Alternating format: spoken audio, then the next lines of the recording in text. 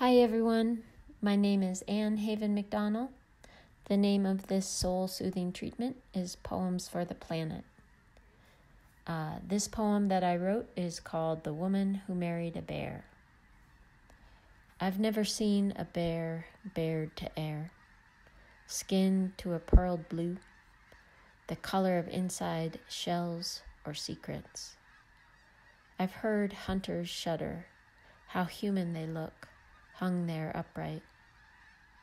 It reminds me of the bear who roamed New Jersey with mangled feet, lumbering on hind legs like a person in fur, holding those poor paws to his chest.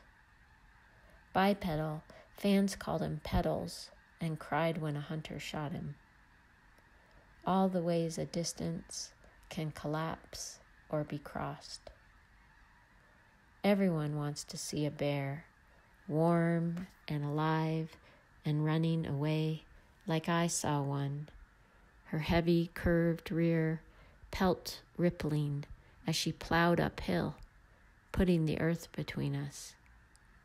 Her body dark and round like the hole underground where she curled, suspended, gathering the braided medicines of sleep and earth.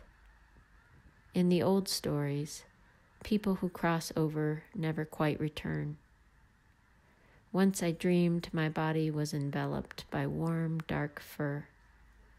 It wasn't a symbol of you or him or the love I always wanted from her. It was new. Dank breath and cool seeps in the cave, wrapped by that bear as if sleep there could carry me back where I belong. Thank you for listening. That poem was by me and Haven McDonnell.